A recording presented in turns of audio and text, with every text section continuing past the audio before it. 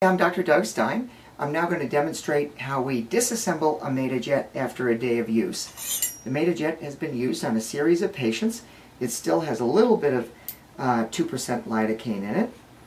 I'm going to take the head off, throw away the excess lidocaine, and now I'd like to rinse out the MadaJet with a little distilled water. The folks at Mada say that if you actually rinse it with a little Madacide, which has a surfactant in it, then it might eliminate the 2% lidocaine even more completely. I feel pretty comfortable just spraying through, pushing through a whole bunch of distilled water here, and that gets out the 2% lidocaine to my satisfaction.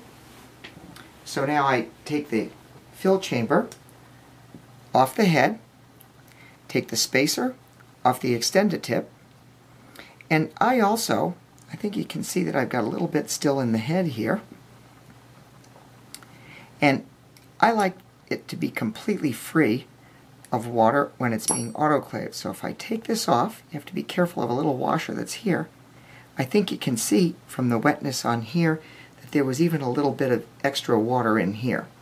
So now all of these are free to dry. I take a towel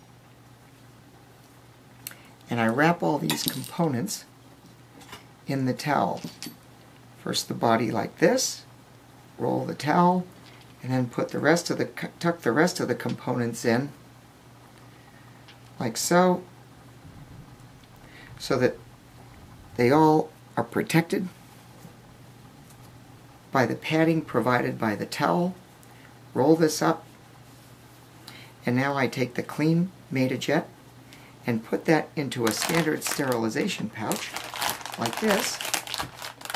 Slide that in, close the pouch, and then I'm left with this, which goes into the autoclave. This one has already been put onto the autoclave and is ready for use the next day. So it's as simple as that.